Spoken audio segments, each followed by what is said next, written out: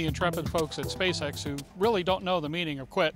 Today was one of those days where they basically had a little bit of everything thrown at them. We had weather issues, thunderstorms on the west side that were threatening the area.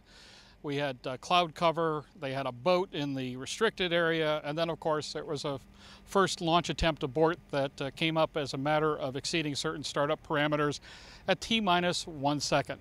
It doesn't get much more dramatic than that, unless you look at the fact that they got into a second launch attempt and off it went.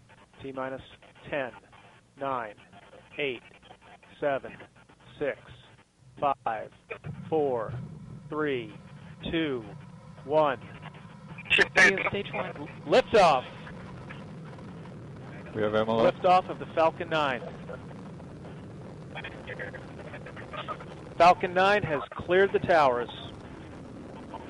Pitch kick. 10 plus count on the countdown net and securing on net A, please.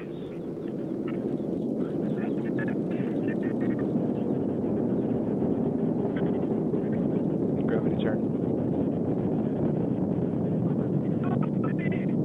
First stage propulsion is performing nominally. We have telemetry lock on both stages and power systems are go.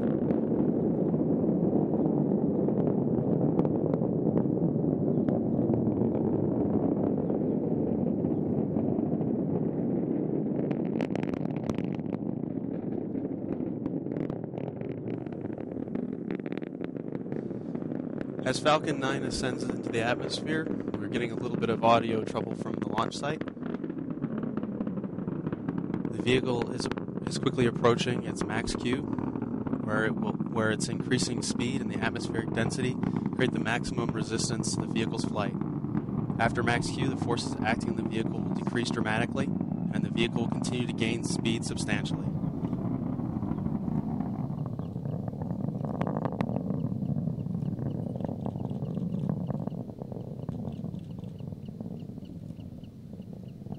As the atmosphere thins, the exhaust plume will begin to expand greatly and take on a darker color as the lack of oxygen prevents afterburning of the plume. We're barely 3-4 minutes since the launch. From what we understand, Falcon 9 not only executed a good staging and a good second stage ignition, but it appears to be in a great slot to make orbit. When we talked to Elon and the folks yesterday, they were talking about a 250-click circular orbit out to the east on the departure here. And from everything we've seen so far, it looks like Falcon 9 #1 is off to a really great start. And state separation is confirmed. MVAC chamber ignition confirmed.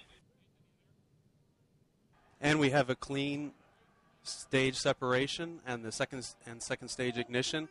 The Merlin vacuum engine has begun lifting the second stage and dragging into orbit. As you saw, there were several stiffening rings on the MVAC nozzle expansion skirt that fell away as designed.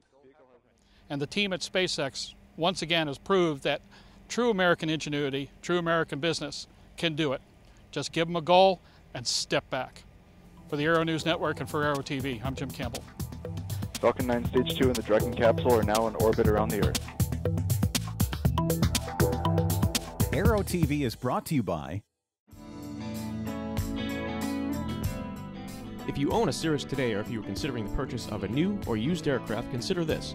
Avidyne, in conjunction with the country's leading Cirrus sales and maintenance facilities, has launched the G3R9 program that combines the purchase of a late-model, low-time Cirrus aircraft and the addition of the Avidyne Integra Release 9 avionics suite for much less than you may have thought, and certainly much less than purchasing a brand new aircraft. G3R9, combining the best airframe, best engine, and best avionics for the best value.